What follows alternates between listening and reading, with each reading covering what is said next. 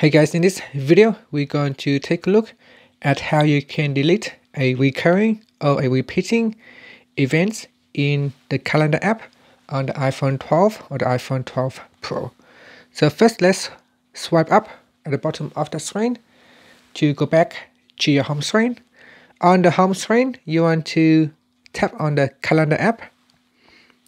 So open up the calendar app, and then you want to tap on the date that has the repeating event.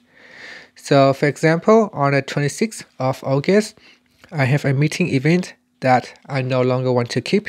So I want to delete it. So tap on it.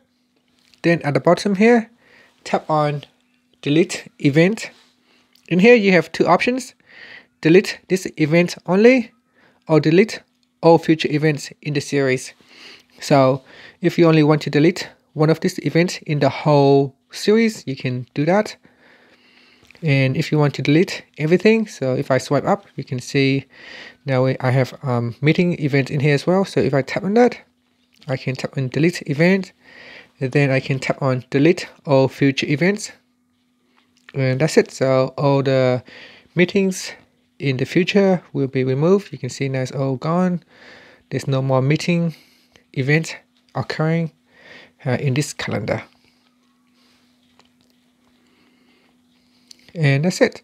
So that's how you can delete a repeating event in the calendar app on the iPhone 12 or the iPhone 12 Pro.